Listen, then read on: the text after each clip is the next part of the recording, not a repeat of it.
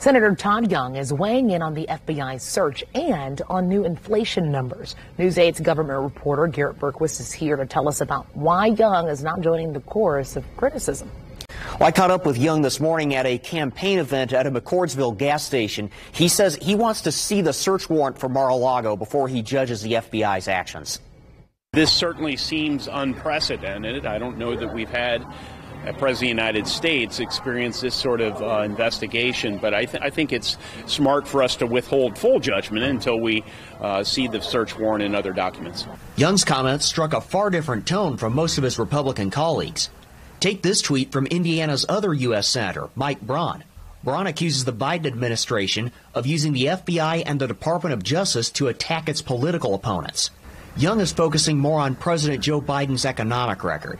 This gas station briefly lowered its price to $2.38 a gallon Friday morning. That was the average when Biden took office.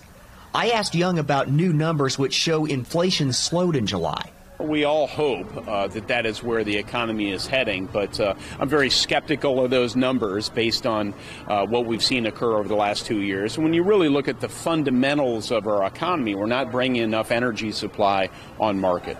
For his part, President Biden credits his administration's efforts to boost oil production above 12 million barrels a day. To that end, he says he wants to force the oil and gas industry to use any outstanding permits they have or lose them.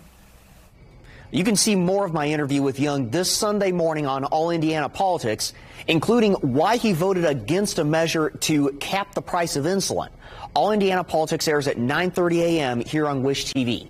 Garrett Bergquist, Wish TV, wishtv.com, and follow us on Facebook.